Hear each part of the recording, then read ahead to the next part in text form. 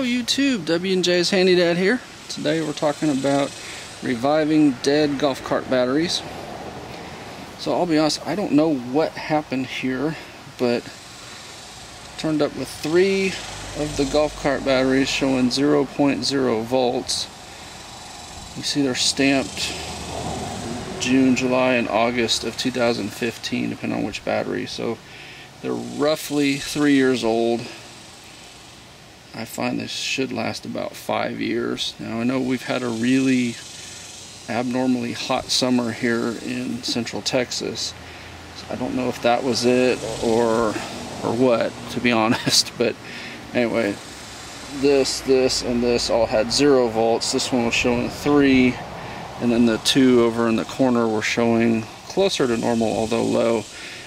Anyway, low enough that the golf cart charger won't kick on, because you know all these chargers nowadays have these special protections in them to keep them from kicking on. So little trick, one thing you can do if you've got a somewhat good battery that will kick on the charger is go ahead and put a charger to it. So in here I've got a 6-volt battery charger hooked up to one. Now these are 8-volt batteries, but don't freak out too much, because a 6-volt charger puts out close to 8 volts, and it's enough to at least get this charged up enough to where the golf cart charger will eventually turn on.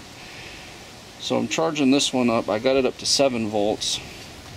Then what I did is hooked up hot to hot, ground to ground on the dead battery.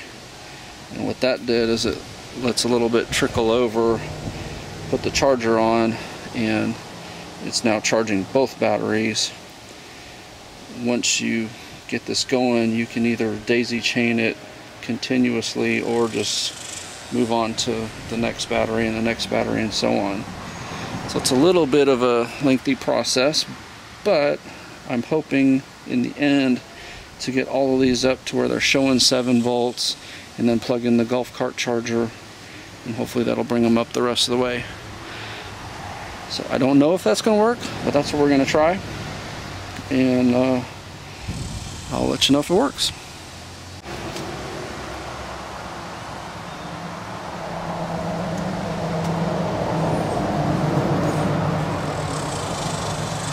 So you see with the charger, it puts out about 7.5.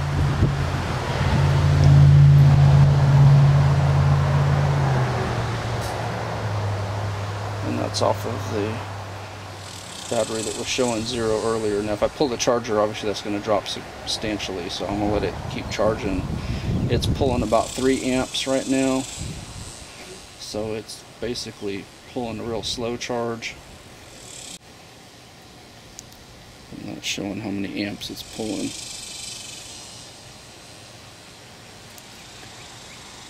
This charger's kind of nice because it offers you 12 and 6 volt options, and like, even though it says 10 amps on 6 volts, basically that's saying it will allow up to 10 amps, but over there you can see what it's actually pulling. So when I first hooked it up, it was pulling the full 10, but as it's gotten a little charged up, it's starting to pull less and less.